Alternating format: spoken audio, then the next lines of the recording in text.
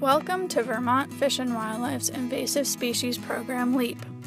These videos and accompanying web pages will help you to locate, identify, evaluate and treat, and prevent the spread of these invasive species. This video covers barberry.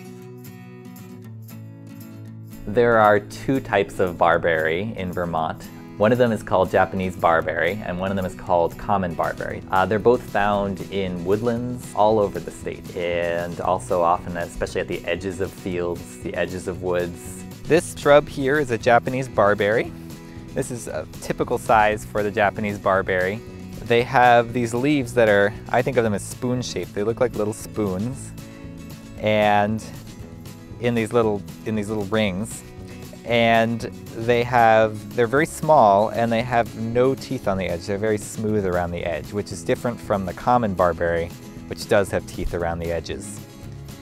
They have a bluish color. Sometimes the cultivars have a red color, but they also are invasive and will turn green in the wild.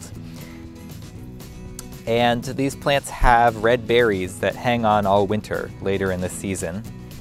They don't at this time of year, but they will have red berries. They dangle down, and the berries are edible.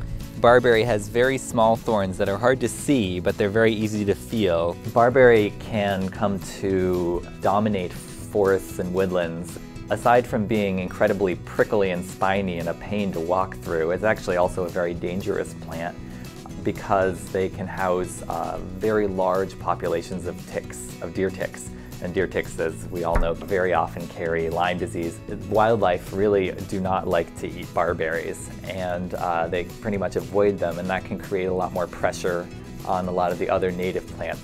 Barberry actually can be fairly easy to control if you catch it early. And the plants, when they're little, are a lot easier to pull out, and you can definitely hand pull a lot of it or use a sort of a wrenching tool. But you just want to get out all of the major roots. Just make sure the roots aren't touching the ground so they don't resprout, like hang it in a tree or put it on a rock someplace. Barberries are also sensitive to fires. If you have a very large infestation, fire or herbicide may be a more effective way to control them.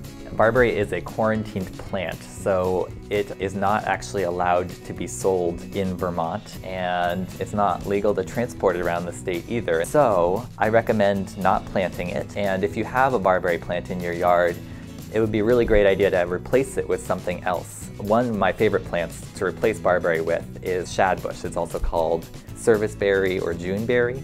And one of the reasons I like shadbush is it has really beautiful fall foliage, which is something that Japanese barberries are also prized for. For more information about barberry, contact Vermont Fish and Wildlife.